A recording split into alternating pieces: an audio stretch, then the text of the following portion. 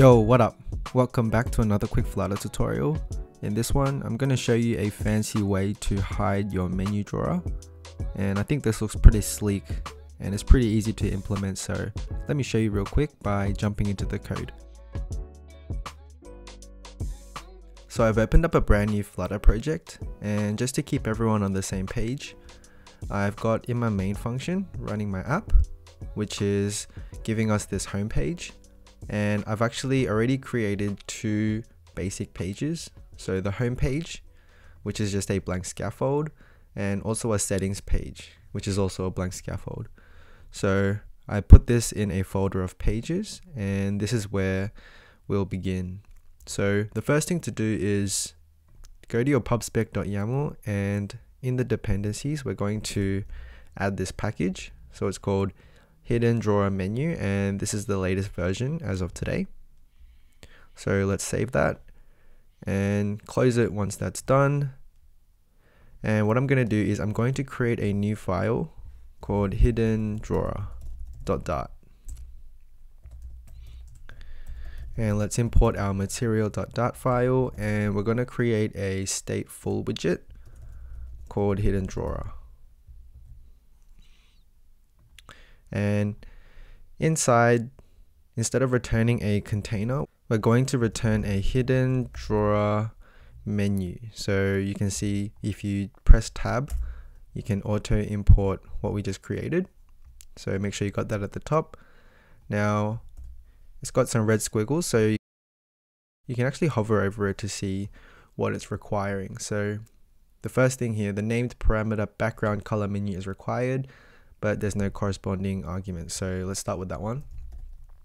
So background color menu, and I'm just going to go for my color that I always go for. I'm just going to go deep purple. And what else do we need? So the name parameter screens is required. So those are the two things that we need. So for the screens, so these are the two pages I want to display, the home page and the settings page. So the way we're going to do this is I'm going to create a list here called hidden drawer. It's called screen hidden drawer. So that's the type that I want in the list, and let's call this pages. And then when we initialize the state,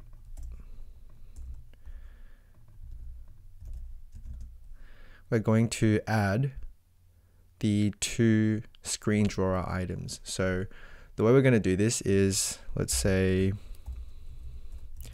screen, I think it should be an item. So we've got screen hidden drawer, and you can see in here it requires an item menu and the screen. So for the screen, that's just our home page, and let's make sure to import that one.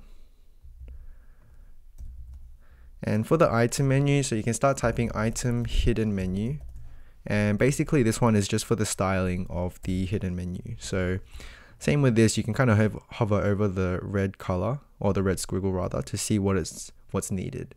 So name is required, base style, and selected style. So the name, it's just a string that it wants, so I'm just going to put in homepage. And the base style, for now, I'm just going to put in a text style, which is what it wants. And here we can later, use the font size, font style, font weight, and the color and all that. So I'm just going to leave that blank for now. We'll come back to this one. And same thing for the selected style. So this is just for the texts. Cool. So now we've created our pages. We can put it in this list, and in the hidden drawer menu, we should specify this. So initial position selected, so 0, the first one. Cool. And when we come back to our main function, so right now I'm just returning the home page, which is this white blank scaffold. Now I'm going to return hidden drawer. Okay, and that's this new file that we created. So let's see how this looks. Sweet, so there it is, and you can see the little drawer menu there. So hopefully if I click this, it brings up our drawer Cool, and there it is. Now, the functionality of it, you can see is pretty easy to use. And from this point on, let's try to decorate this up. So I'll show you, like for example, one of the things is, you see this app bar, you can manually change the color, but one thing I recommend is to go to your main.dart file and you can specify this theme. So if you say primary swatch, and let's say for example I want to make it deep purple, right? Then all of those kind of default colors will change alongside with it.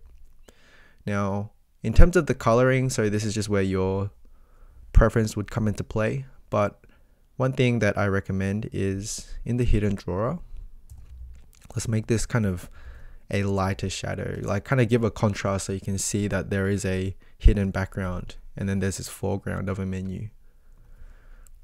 Cool. Now right now we only have one page, right? So let's just copy this and create another one. And this one is called, let's just say settings. And so that's the other page that we had. And so this is the home page, which you can specify here. So 0 meaning like that's the first one, 0, and then that's 1, and then the next one would be 2. So initially it's just the home page, and then you can choose, all right, let's go to the settings page. And then from those individual files, you can now color in what you want, right? So like deep purple,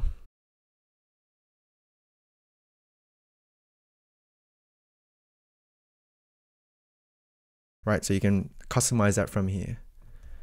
So going back to the hidden drawer menu, you see the fonts, it's looking pretty small, right? So that's kind of why we had this text style, which we didn't really specify anything. So that's why it's just the default.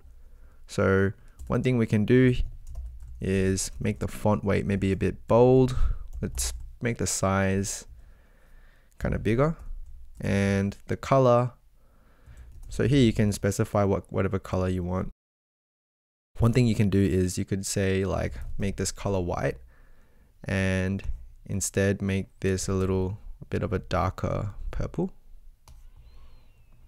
and you can have this nice contrast. So same thing with the settings one. Now you can see there's a situation here where we need to specify a lot of different text styles. But one good way to do this is, especially if you're going to duplicate a lot of these variables, I can come over here and say, so final, let's call it my text style. And then we can put this in a variable, and so that we don't have to copy the same information, we can just give this to the other widgets.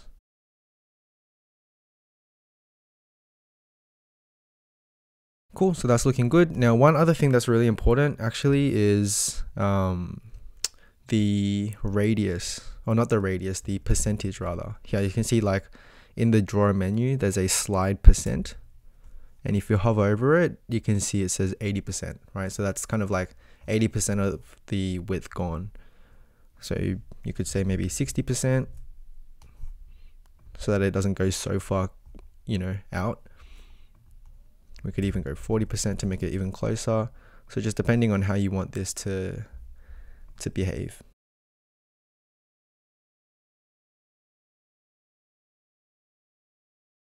Now there's still more depth you can go in terms of customization. Like for example, you can see this corner radius. It's 10 by default, and it's just basically the radius of this page. I think it looks fine as default, but just to show you guys, if I say 100, it makes that radius go away. Cool. And then you can see that there's a shadow there, so if you want you can specify some box shadows as well. So a lot of things you can customize about this. Cool. And in terms of the decoration, just one last thing, you can see this little blue guy. Let's see if I can change this. Color line selected.